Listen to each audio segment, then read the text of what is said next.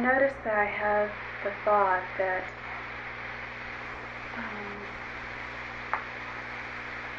if I stay in this state of mind that feels more like mind,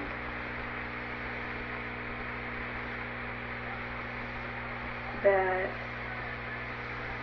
I'll feel so disoriented and so disinterested.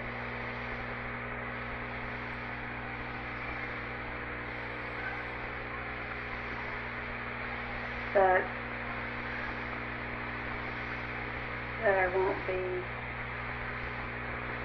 I guess that I won't be used, or that I won't be of any help, and then I think, well, then who is that I that would be used or be of help?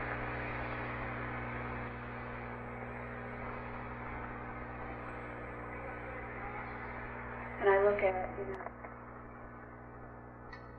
So, again, we want to make this practical. The reason I brought this in is, again, it's great underpinning. It really gives us a sense of what's going on, and it's the best way to come at it now is to say, do what Mary was saying initially.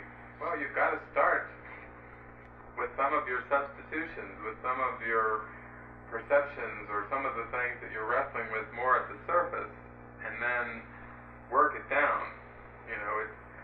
It's not like necessarily reading this passage, that there's this perfect clarity now. It's like, I don't have any problems. I just made one substitution. I now choose the correction for that substitution, and that's the end of the intensive this week. That's the end of my struggle with my career, my struggle with all these relationships. I quit the world. That's it. Right. I've just stepped out of the world. I mean, you have to have a sincere intention to do this. And you may even have doubts coming up where it's like, oh my gosh, this seems to be a bit much. But again, those are good to take a look at too, because that's what the ego would have interpret this, would be like, an ego interpretation would be like, yeah, that's overwhelming. That's throw in the towel. Just give in to it, to this complexity and to this maze. And that's our purpose now, is to join together and take a look and come back to God, and not deny the projections, but go deeper into where we've made substitutions and adjustments, and where we're projecting, which is a lot about what we've been going through now. And to help remind each other that it is possible, right, that it's not an overwhelming. Right. My artwork for the day. Oh, Calvin and I are busy. We were busy. He was in the main command chair today, so I worked on the side, but it kind of looks like a flower. But actually, I thought, well, I would draw the very center. I would just draw God at the very center, and then I said, well, closest to God would be the right mind. So I drew my little right mind up there, and then out of that, I said, I drew these little specks that seemed to go out like funnels. Where it was just this little teeny dark thought, and it seemed to go out into a funnel. And I thought, well, I'll put the projected, distorted world out here. But the reason I put these little gaps in here and made these little funnels with some spaces in it is that the Course is teaching that everyone who believes they're here has a private world, and that private world is not shared. Everybody, you may think that you're seeing the same world. One could go around and say, well, let's look at this room. Everybody, what color is this carpet, or what color are these shoes? Are they blue? Are they purple? Red? Black? How many, think they're black? Again, it seems like there's some agreement. And that's what makes this world so sneaky. But the Course is teaching very clearly that the world you're perceiving is a private world. You've put all the characters out there, just like in nighttime dreams. We talked about when someone goes to sleep and they dream there's all these characters and interactions, and it's all just generated from the mind. Well, he says it's the same with your daytime dreams. Everything that you perceive in this world is just generated from your wrong mind. You're just seeing a private world that has no overlap. There is a place in the Course where he talks about it pretty specifically that might be helpful. and it begins. Is it 231? Yeah, It right starts at the on top. page around 230. I think we'll start on the page before. Okay, so this is chapter 13, and it's section 5, the two emotions. Yeah. He's talking about love and fear, and then when he, again, just like the section we just read on fear, this is a little bit earlier in the text, but he's the same theme.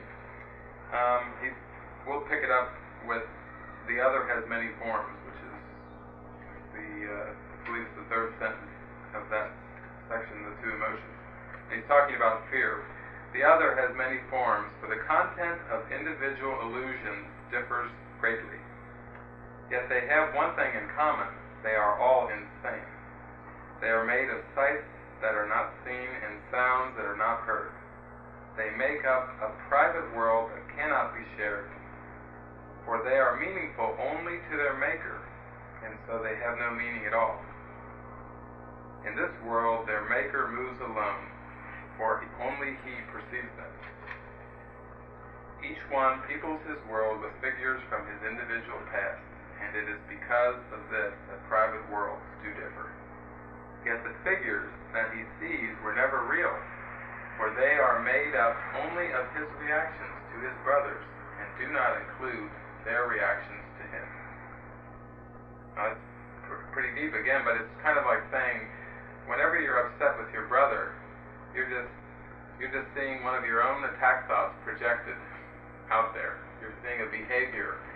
If you think of your brother as a lazy slob, then you believe in the concept of lazy slob, and you're seeing it acted out, and thinking that there's somebody else that's a lazy slob, and you may think that this shadow figure is neat and orderly, in contrast. Better. In other words, there still seems to be that. So again, it's not seeing the full, it's almost like seeing a hologram or an image that's been projected out, and you're not really seeing the whole. You're just seeing half of it. You're not seeing what's behind it. Therefore, he does not see he made them, and that they are not whole. For these figures have no witnesses, being perceived in one separate mind only. So that would be like in this, each little one here has peopled his whole world with figures, including this figure. This seems to be the subject of this private world. And all those other figures, ants, dogs, and cats, and deer, and mice, and rocks, and trees, and galaxies, and moons, and suns, and black holes, and all this and that, those are all projected out of this one mind. Now it seems, I put a bunch of them around there because that's the way it seems to be. It really seems to be that there's all these different ones. But in a sense, if you really stand back from this is just all dark. So the white part is the gap, right, between the private world. Yeah, it's What just, looks like flower petals. Yeah. right. It's just meant to be a representation of that. That separates them. Right. Another thing you could look at is the petals that seem to extend out from the right mind. And Jesus not only says in here that private worlds can't be shared, but he says only the thoughts of God can be shared. So you could even look at the white petals in that sense as kind of like true communication, in a sense that's communication with the Holy Spirit, just extending out with the right mind. There's no darkness in true communication. That's what the purpose of every relationship we have is, to lay aside all of the investment in bodies and to really see our brother as a mind. Get rid of the dark cornerstones of unforgiveness. Yes. Before we can become a teacher of God. Yes. And as long as the mind is paying attention and really buying what the body's eyes are seeing and hearing, then it seems like an impossible task. How can I forgive that person? They raped my daughter, or they murdered my father, or they stole and robbed my grandmother, or they attacked me, or whatever like that. It seems to be beyond forgiveness. But again, what the Course is teaching us is that's the shadow figures. You made it up that way. You believed you were guilty, you looked for witnesses of guilt, bingo. Found them. They were given to you not in truth, but in illusion. And what the world teaches is your projections are absolutely true and that you have every reason not to forgive that person. Yes. And you're absolutely right to have that. And if you smile through it, you are insane. Put that person away. You know? Pollyanna. Pollyanna. That's right. You're in denial. Story. Yeah, exactly. That's the world's interpretation of Pollyanna. Pollyanna just didn't criticize and judge. In the world's interpretation, now it's become a word. You're a Pollyanna. That's Pollyanna. Right. That's pie in the sky. You know, that's wishful thinking. It is wishful. I think I'm still not clear though. Do we see bodies and just project on them what we want to see, or are we all not really here? This is just a figment of my imagination or my The second thing that you said. that. Right. Okay, It's not like. That's It's what not I like, thought it was saying, but I. yeah, that's it not- seems pretty drastic Yeah, because again, it's like a lot of times people will say, well, bodies are bodies, and it's what the meaning you're giving to them, but it's the judgment that made the bodies. In other words, the bodies and all the fragmented world is just the outpicturing of the insane thoughts. And of course, in the end, when you give up the insane thinking, the world disappears too. So what are you seeing, David? Nothing? Well, what I see, again, it reminds me of this place back in the teacher's manual where the way I experience it now, I've had some light episodes occasionally where the figure ground, everything starts to collapse. You know, the depth perception starts to collapse, and then everything just starts to light up. And even the edges where the background seems to be just starts to light up, and everything gets very light. And you know, the Course talks about those even in the workbook as light episodes. That he says, as you're going along, you will have light episodes. Don't be frightened by those. You know, again, here's our master teacher has traveled this road before, so he's just left Did behind he say everybody will? like a roadmap. Yeah, he talks about light episodes that will be frequent. I think it's in lesson 13, maybe. It is in one of the lessons, but it's in the teacher's manual. But there's a lesson that says But, you'll see light yeah, nice to look for. and generally what I see again is it's described in the teacher's manual where it says the body's eyes will still see differences, but the healed mind will put them all into one category. They are unreal. It's kind of like a stepping stone kind of a thing where you still seem to see differences with the body's eyes. You still seem to hear differences with the body's ears. But instead of having all these different categories and believing the reality of them, you know, as you follow the metaphysics, you start to see, they all go into one category.